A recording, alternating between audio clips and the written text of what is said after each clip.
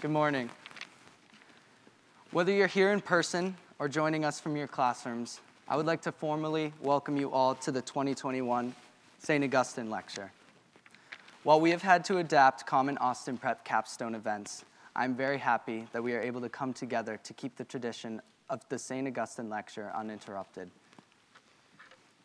As you know, our theme for this year and this lecture is taken from the Gospel of St. John. I pray that they all may be one. This theme for the 2020 through 2021 academic year is an appropriate one, as our nation struggles with much polarization, division, and racial injustice. And as we slowly approach a more normal and ideal world, resulting in more people coming together, I can't think of a better theme for this lecture. As you listen to the words shared with you today, I encourage you all to absorb and comprehend what you hear. Today is an opportunity to take a break from our busy and overwhelming lives and learn from the wisdom of someone who has much wisdom to share. To my fellow seniors, while we may be a week away from our last day of school, it is never too late to grow to the Austin Prep community. Use today as an opportunity to grow in wisdom as we prepare to enter the next phase of our lives. And to the juniors joining me in person, as you prepare to emerge as the leaders of this school next year, today is a great opportunity to deepen your connection to the Austin Prep community and make it a better place. The same is true to all students in both the middle school and upper school. I hope you walk away from this lecture with more knowledge, insight, and perspective so that you can lead in the work ahead and work to answer the prayer that we may all be one. Thank you.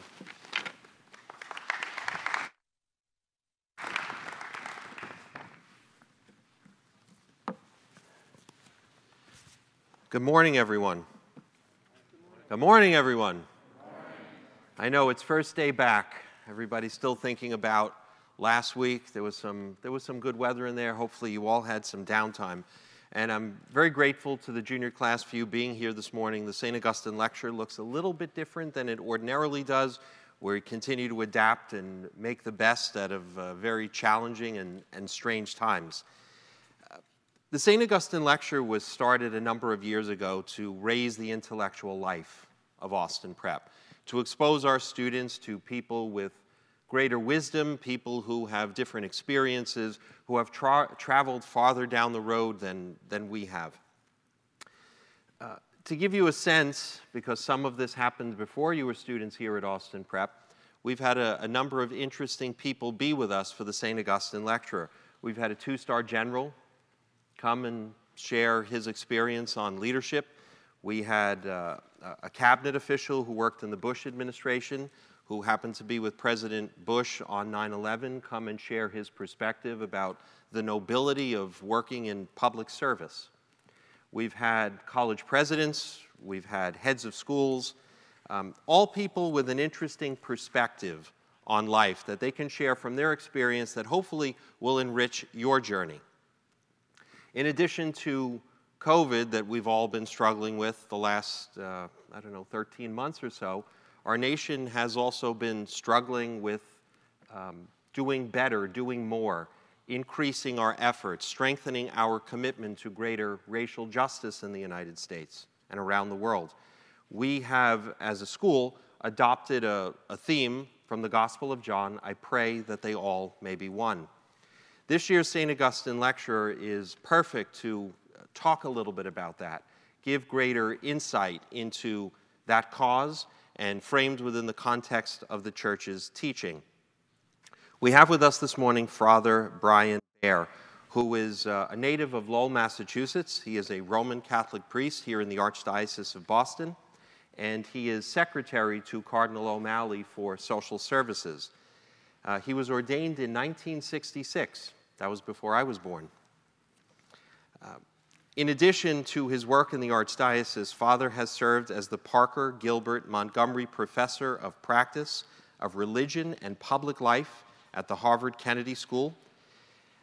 He was formerly the Dean of the Harvard School of Divinity. His teaching, research, and writing focus on ethics and foreign policy and the role of religion in world politics and in American society. Please join me in welcoming Father Bryan Hehir. Father?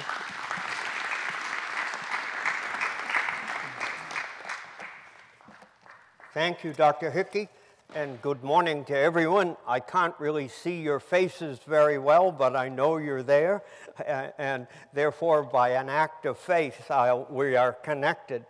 But I am delighted to be here today, especially as I hear predecessors in this lectureship who have come to this podium on days that were more normal, if you will.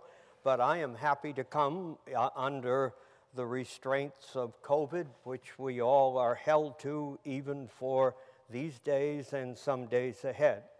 Dr. Hickey gave me the theme of that all may be one, and I will use that theme as I move through 3 steps of this lecture. I want to talk first of all where the theme comes from and what its original meaning was, and to some degree is. Secondly, I then want to broaden the theme and use it in a wider sense that it was originally used. And then thirdly, I will turn to discuss briefly, but at the heart of things, what kind of resources we need as individuals, as a community of the church, as a school, and as a country, the kind of resources we need in order to honor the theme that all may be one. So where does the phrase come from? It is, of course, the words of Jesus himself, found in John's Gospel. Now, the setting for this is unique. As you know, there are 4 Gospels, Matthew, Mark, Luke, and John. Matthew, Mark, and Luke sort of fit together. They have the same structure. They have a certain similarity of style. John's Gospel is always different. It was written last of all the Gospels. Mark's Gospel, the first written Gospel, roughly dates from around the year 60. John's Gospel is not written until the last decade of the century, 90 to 100. And his themes are somewhat different. So the phrase we use today comes from the Last Supper. Jesus is gathered with his disciples on the night before he dies, and while Matthew, Mark, and Luke concentrate on the institution of the Eucharist, take this bread, it is my body, drink this wine, it is my blood, John never mentions that. He has a whole chapter earlier in his gospel about the Eucharist, but he never mentions the institution. What John does is to give us 4 chapters, chapter 13 to 17, which is a long, reflective conversation by Jesus with his original disciples. It is like his last will and testament. His death is less than 24 hours ahead. The Garden of Gethsemane is less than an hour ahead. And so he gathers with his disciples for his last will and testament. The dialogue he has is fascinating. We will hear more of it on Sundays approaching Pentecost. But then at a certain moment in chapter 17, John simply says, and then Jesus raised his eyes to heaven. And all of a sudden, we've moved from a conversation to prayer. And what is his prayer? His prayer is for the church he is entrusting to these people and entrusts to us 2 millennia later. And what is his prayer for the church? That the church might be one, unified in its truth, unified in its witness. He says it explicitly, I pray that you will be one so that the world will come to believe what I have taught, who I am, and what kind of world I hope you, the church, can produce. So it is from that setting that the phrase comes. I pray, Father, that they may be one. Indeed, he goes beyond it and says, I pray that the church may be one as you, Father, and I are one.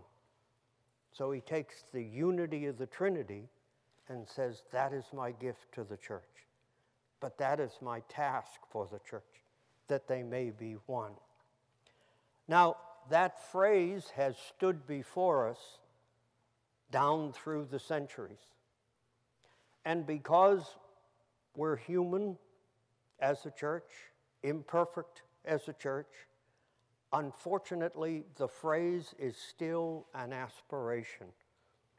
It's what we hope to be. Because in the 11th century, there was the first division of the Christian church, East and West. The Orthodox Church arose from that. And then in the 16th century, the Protestant Reformation, the split among the Western Church. Now, in the middle of the 20th century, we had a great pope, and you all only will know him by memory. I think Dr. Hickey's too young to know him. John the 23rd, who called the Second Vatican Council. And the reason he called it was he said, I would like to unify the churches once again, that they may be one. So this is an ancient phrase that Dr. Hickey has chosen. And it is a phrase that is still an aspiration to us as we struggle to be the church that Christ wants us to be. My first point, that's where it came from, that's what it meant, that's what it still means. An aspiration, a command, a mandate, but unfulfilled. And insofar as we don't fulfill that, it's harder to fulfill other things, but we've got to work at it. So now I'd like to go more broadly. I'd like to take this religious phrase and locate it in a secular setting, the secular setting of our own country. For the church lives as part of a society, as part of a country. And interestingly enough, just as there is this phrase, as ancient as the church is, there is another ancient phrase, younger, but still ancient, that arises out of our country and its history. That phrase is e pluribus unum. From the many, we seek to create one. That phrase was adopted early in our country's history. From the many who are here, we seek to create the unity of a country.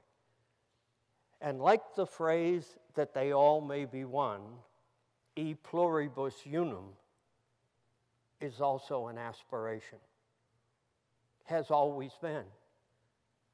Great ideas usually are so rich, they're always a step ahead of us.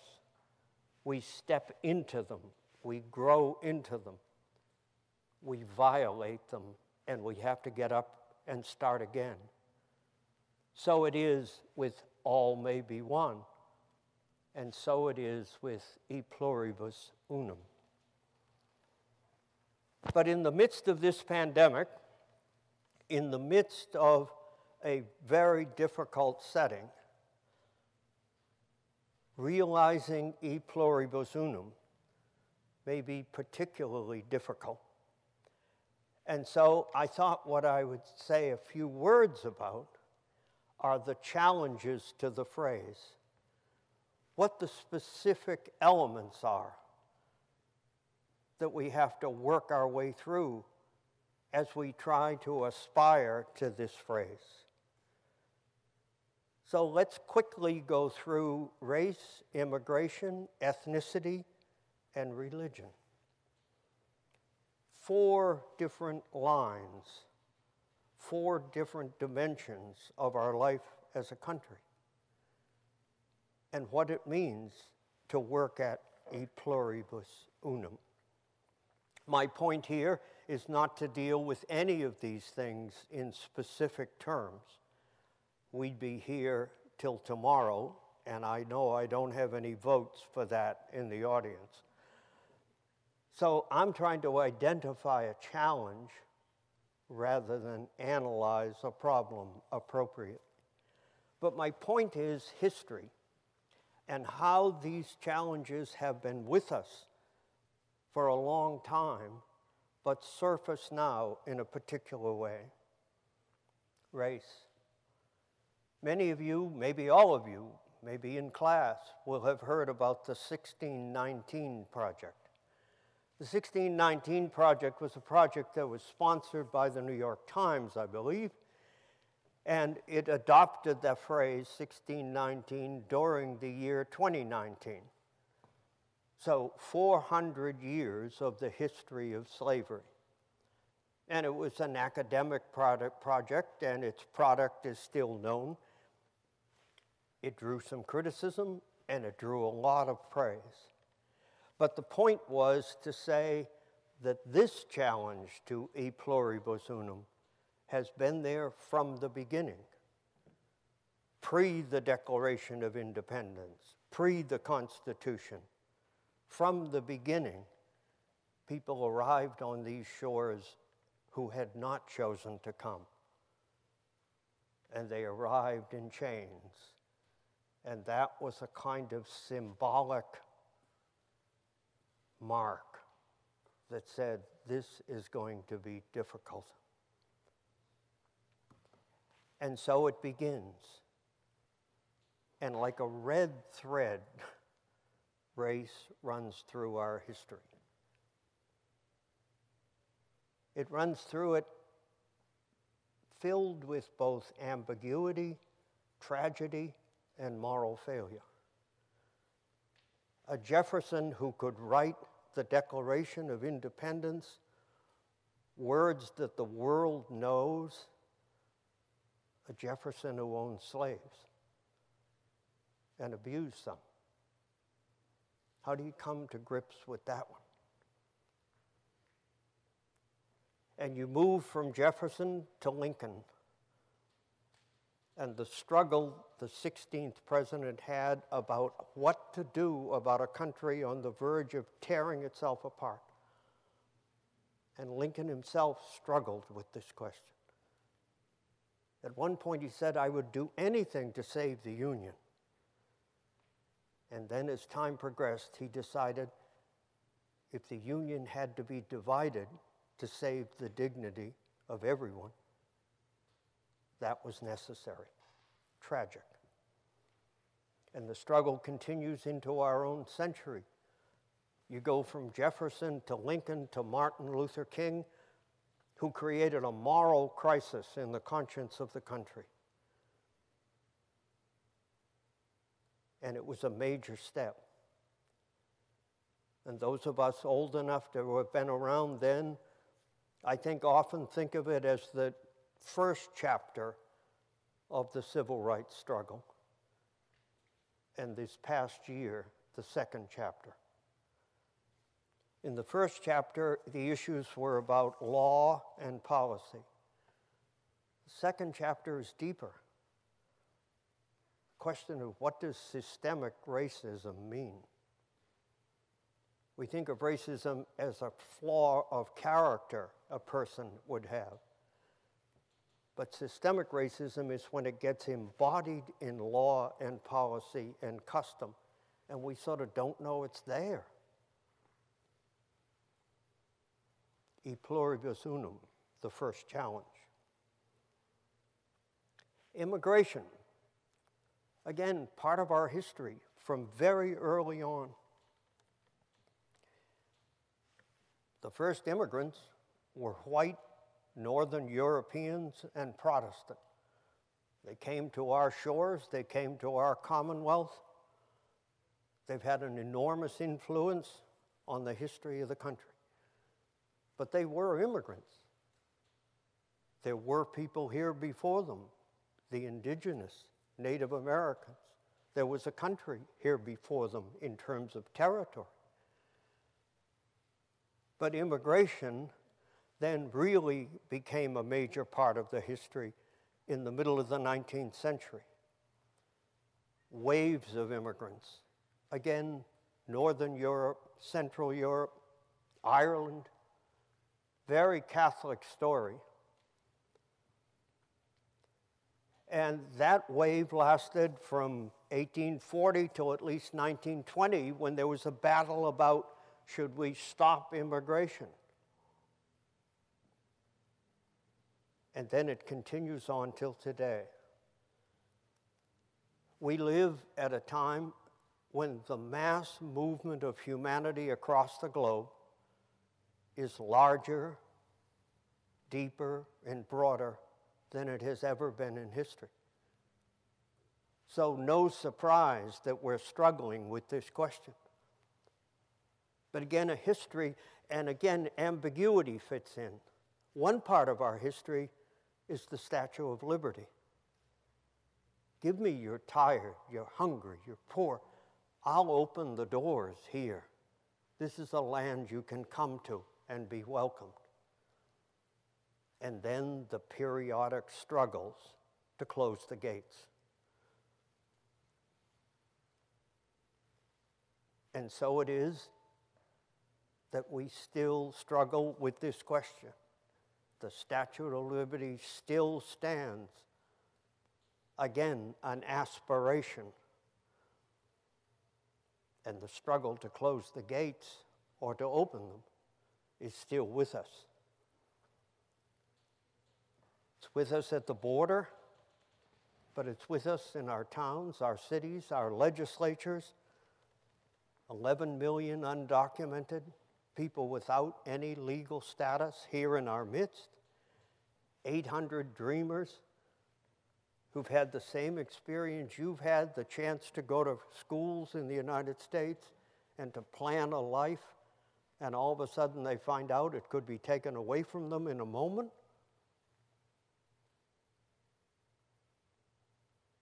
That all may be one. Out of the many, we seek to create one.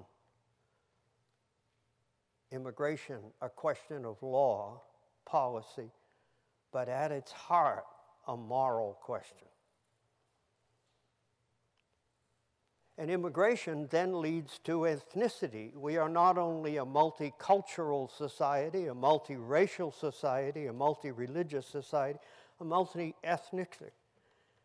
Ethnicity has been part of our fabric also.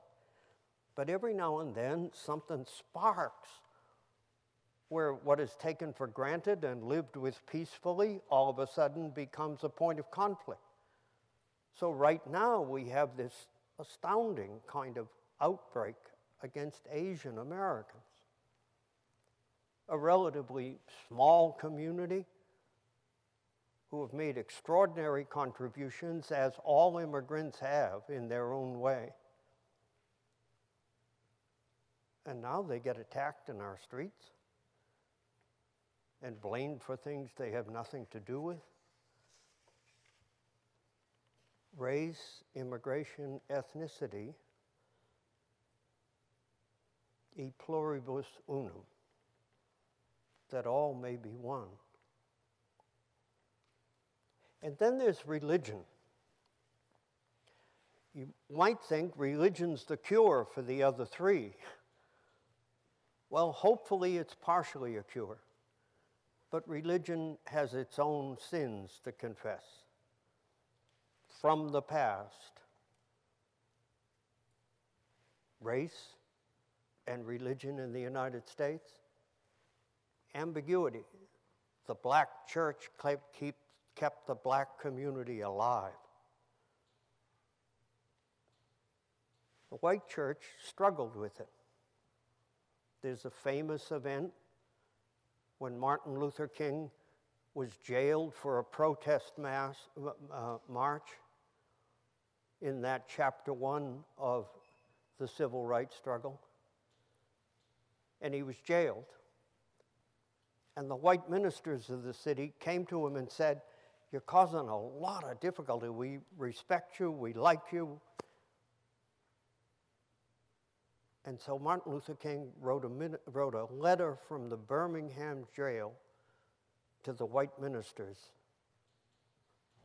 and priests of the city. Everyone knows the name Martin Luther King. None of us know those whom he criticized. It's a lot about thinking about where we stand on an issue and how we're remembered. So religion has the resources to be a help to deal with race, a help to deal with immigration and inequality, but religion has to be true to itself. No surprise that we have confessionals.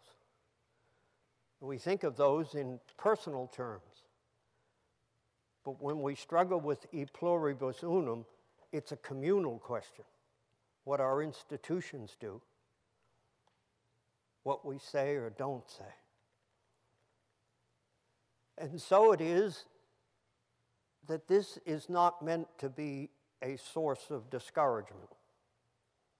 The aspirations that all may be one are as true today as they were at the night of the Last Supper. E pluribus unum is as valid a goal for this society,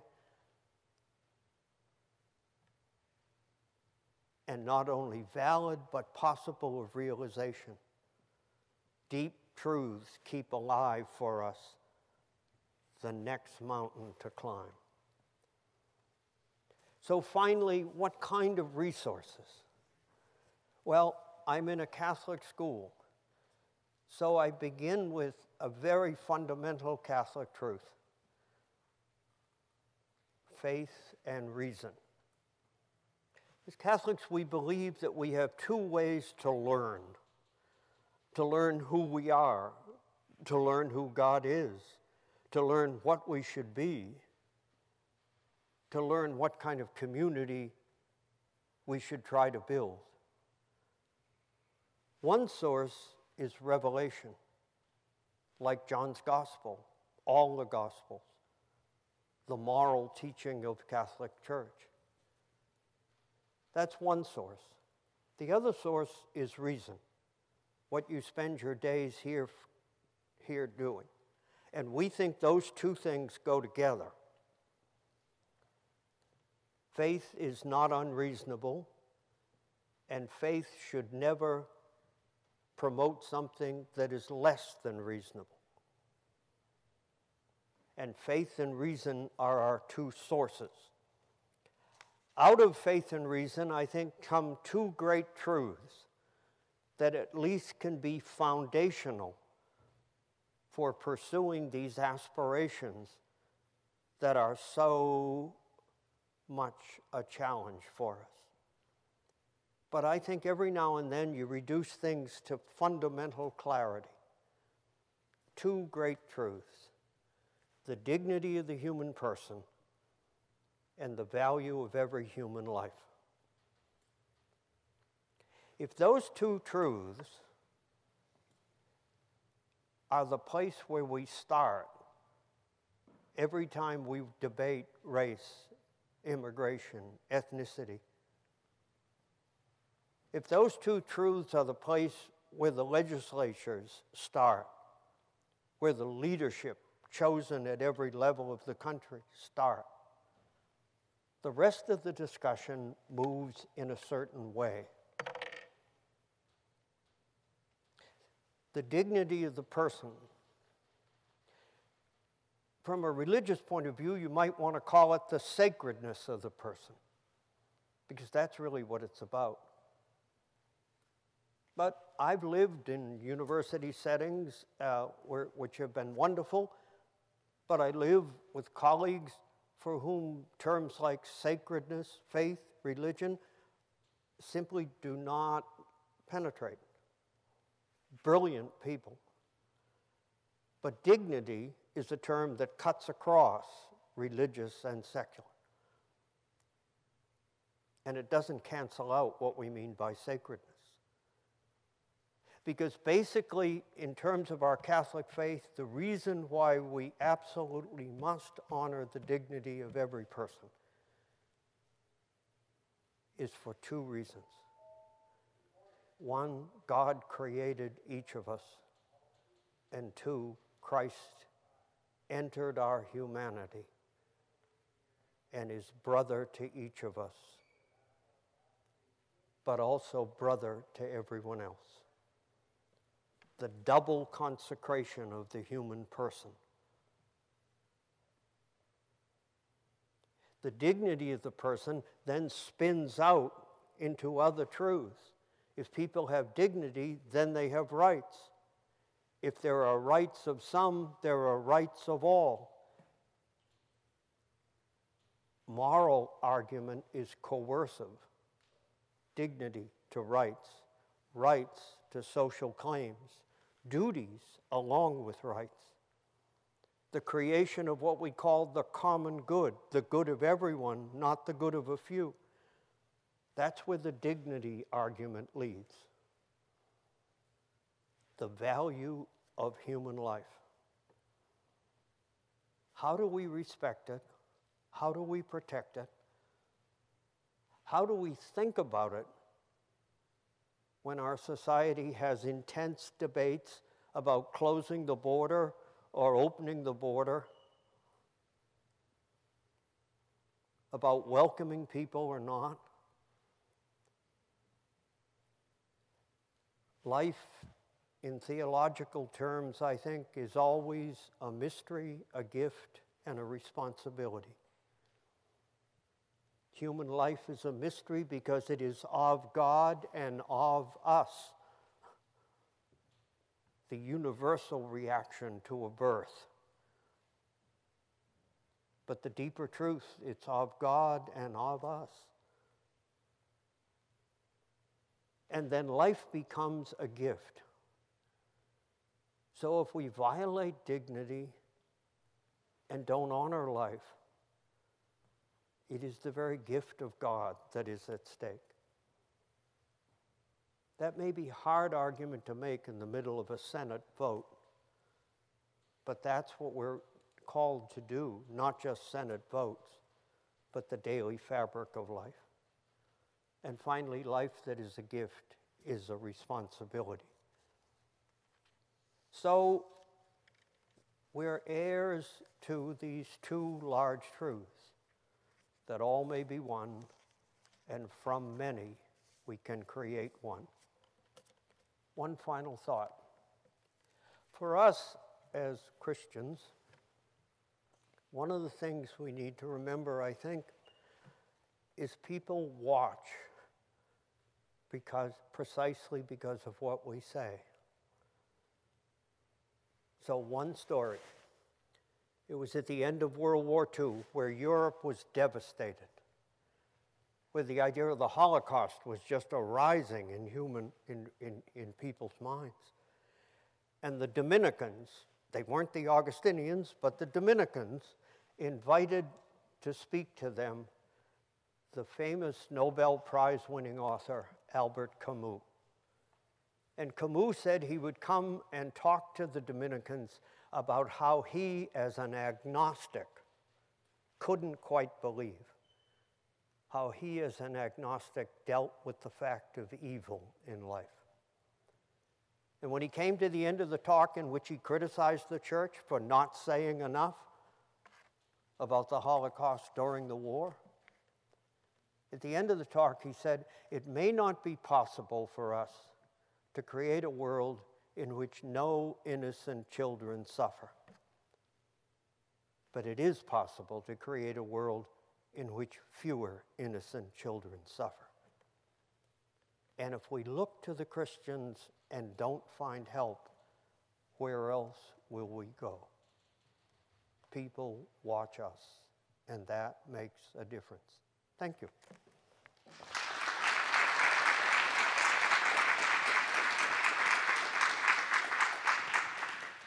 Father, thank you very much. We appreciate you sharing your insights, both theological and historical, with the community of Austin Prep. We have some students who have some questions that hopefully you'll be able to give some greater insight into that. So who do we have? Father, you're going to help us. Father Patrick Armano is going to help facilitate that. And our first question is from Patricia Bebo. Father, please. Understanding that we hold our own values that are important to us, how do we still understand or work toward unity? So I looked at all these questions. You've got smart students if they produce these things. These are easier than ones I've gotten in other settings. So we'll start, Patricia. So we hold our own values. The implication of the question is other people have other values, so how do you put values together? The statement of the question is just right, okay? So we hold our own. Why do we hold the values? Because by a process of learning, reflection, by the gift of the Holy Spirit, we hope, we come to conclusions about things that are to be valued. So they ground us, and the way values grounds us is they always stand before us, and then they measure how we act against them.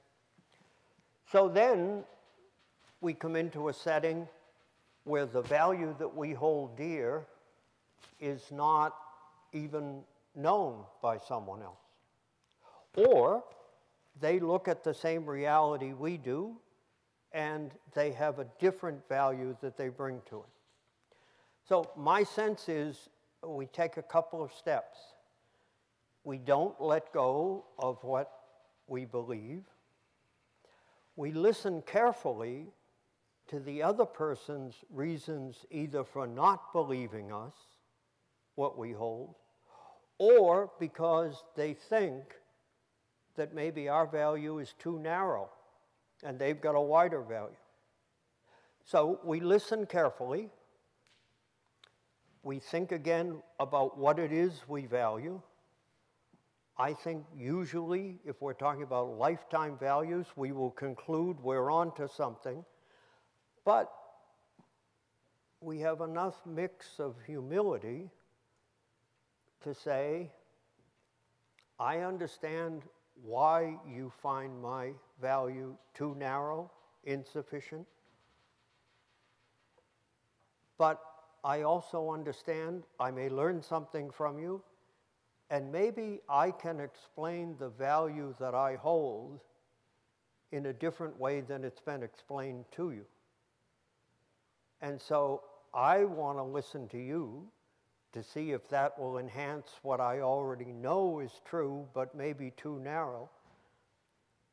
And I hope you would be willing to listen to me about why I hold what I hold, and maybe even how a step ahead, two of us will find a value that reflects what each of us holds. Makes for difficult days, but that's a good question. Thank you. Thank you. Our second question is from Jenna Nadel.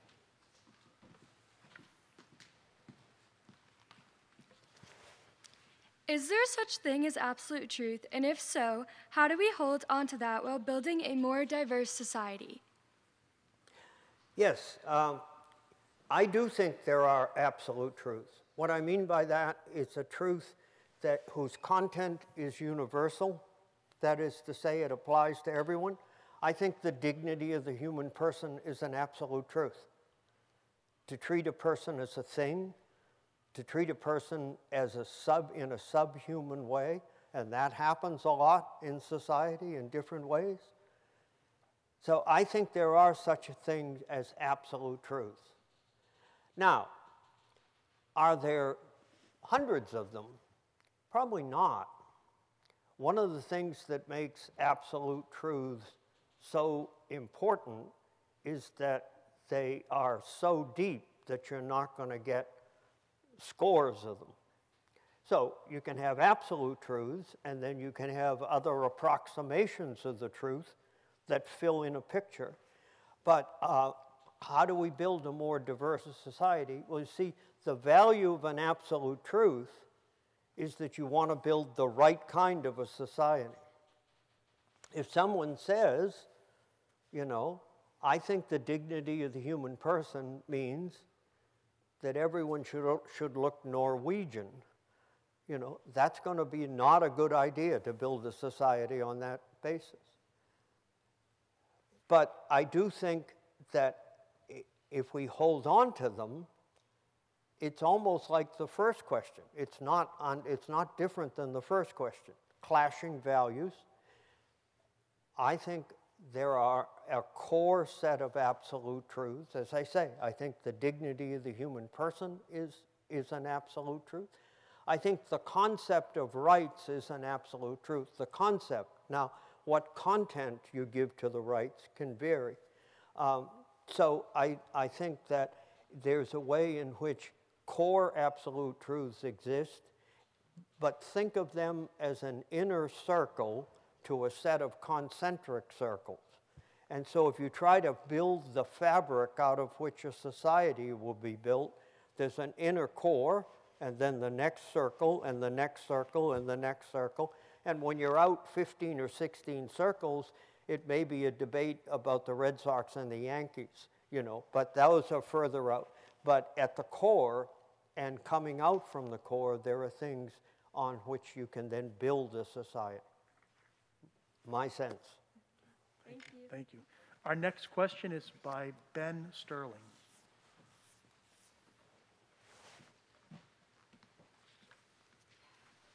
Picking up from where the others left off, while we should respect other people's ideas, is it legitimate to draw a line when those ideas are destructive? Yes, that has to be true. Because other than that, then everything is in free fall. Yes.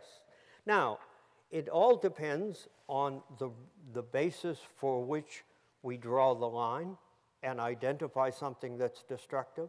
And it also depends on the style with which we draw the line, okay? So I think, your three questions interact, interestingly. The first question was asked about values. The second question was asked about values and diversity. The third question then is, in a society where there's a diversity of values, is there some points at which you draw a line and say, beyond that line is not values. Beyond that line is moral evil. So you serve the purpose of the welfare of people by drawing lines. Line drawing is inherent in moral argument. Line drawing is inherent in the way you build a society and govern a society. So absolutely, we should draw lines. Thank you. Thank you. And our next question is from Ernie Little. Free will and freedom is essential for all people. How do we hold that in tension with the importance of unity? So that question takes us back to who we are. I said that every human life is a mystery, a gift, and a responsibility. I think that relates to this. So the question is, how did God create us? Or, to put it another way, why is there a uniqueness to human dignity? And my answer to that is the Catholic tradition. What gives the ultimate dignity to each person is that God has invested persons with two great gifts: the intelligence to know and the freedom to choose. So the question about freedom is crucial in protecting human dignity. Now, again, the question is, what do we use our freedom for? Or what does anyone use their freedom for? Or how does the society draw a line and say, if that's what you think is freedom, we are not going to allow it. We're not going to allow racist behavior in this school, in this city, in this town. So freedom is essential. It is part of who we are. It is from freedom that we make choices about our values. It is from the freedom to choose that we identify absolute truths and, in light of that, are willing to stand in defense of them, and in light of that, to draw a line against values and other statements that are destructive and not helpful. Great, thank you. Our next question is from Steve Galatis. Is it important that religious people be willing to give up certain beliefs in order to have a diverse and inclusive community? And I think the rest of it is, should religions be trying to change those beliefs? I think it was a two-part question. Fine. I think it's important for religious people and religious communities to be convinced that there is such a thing as truth, that it can be grasped, and that when we grasp a truth, an absolute truth, or a less than absolute truth, but a truth, that we hold on to it.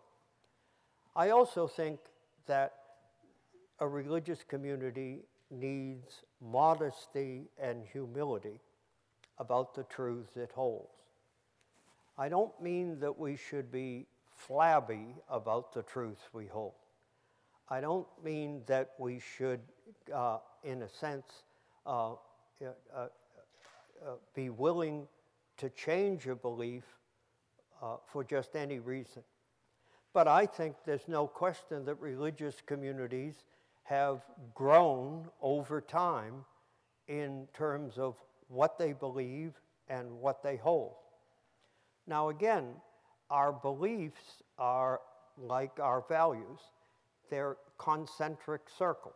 So if I tried to draw the concentric circles of a Catholic sketch of things, at the center is going to be the Trinity. There is God, Father, Son, and Holy Spirit. Secondly, at that core, as St. John's Gospel tells us, the Word was with God and the Word became flesh. Jesus of Nazareth is the central person of human history. Coming out from that, we then start looking at a next circle. How did Jesus teach? Well, that's where we get into a community of believers and teaching. And then we go out step by step. And we over time will find truths that have been held, or at least positions, I would put it differently. We will find positions that have been held that we believe need to be changed. How do we change on a principle we've held?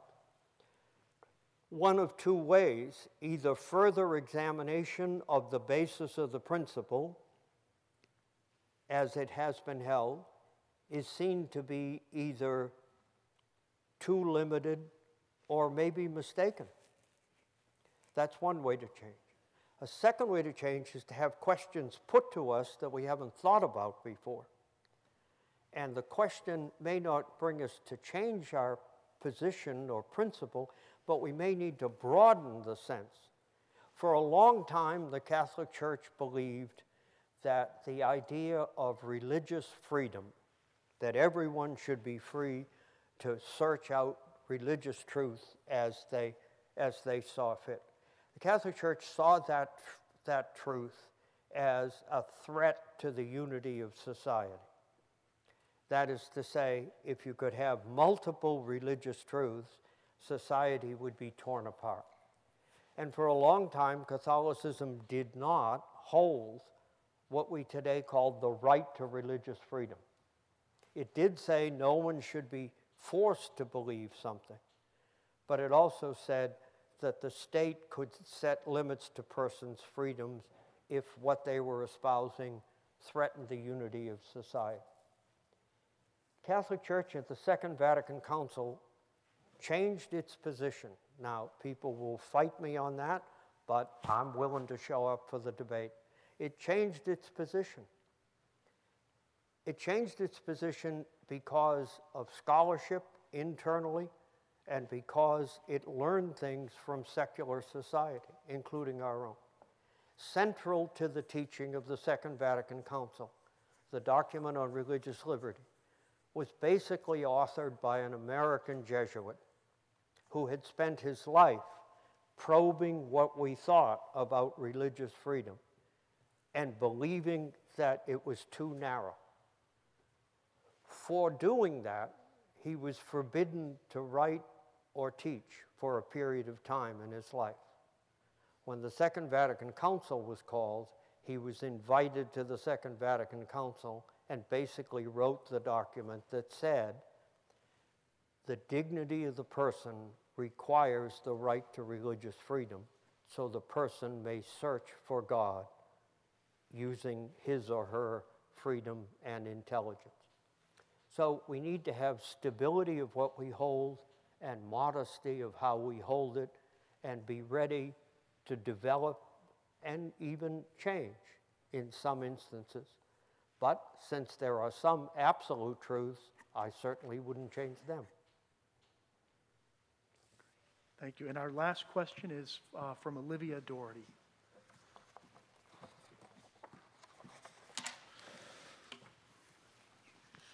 What are the steps that we, as a Catholic community rooted in the teachings of St. Augustine, can take to work towards unity in our community?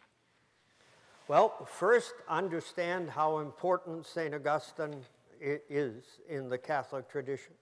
So, as you learn from St. Augustine, you are in very good company. That's the first thing.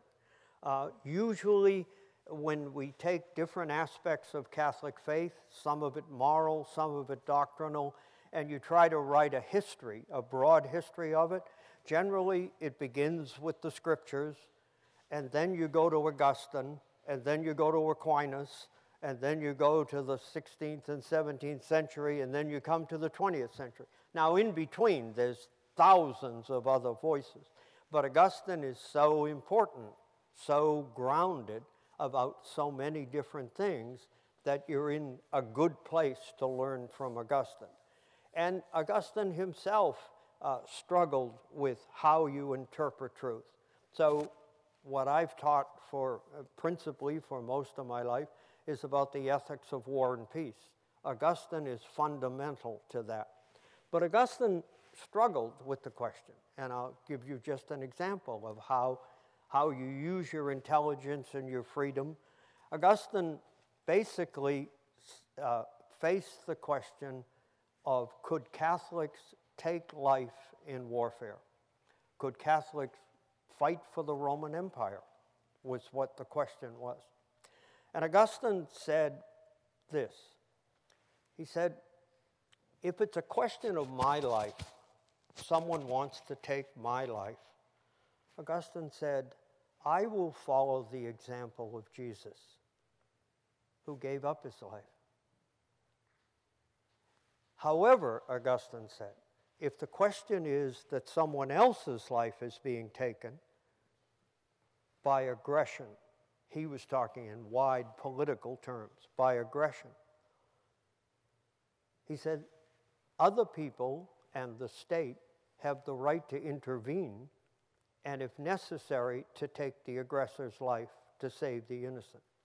So Augustine himself had no doctrine of self-defense. He did have a doctrine we call justified warfare, and that has followed down through the centuries. Now, when you get to Aquinas, he acknowledged self-defense was possible. So again, you have a church that can grow and develop. So how can you use Augustine? I would say when you're into Augustine, you're into the heart of the meaning of Catholic faith. Learn about it. Secondly, to be Catholic, I think, is three things: to be scriptural, sacramental, and social. And when you talk about producing a community of people who can help build a wider human community, if we put together those three gifts, be grounded in the scriptures, and then the development of the teaching that comes from them, be fed by the sacraments, which gives us the power to love as Jesus loved, and then to be social, meaning we understand that we are called to be builders of a human community that is one that honors the dignity of the human person. Now, that human community is local, national, and global, and different people do different things, but the church as a whole will work at all three of those levels. Thank you. I think that's it. One more round of applause for Father.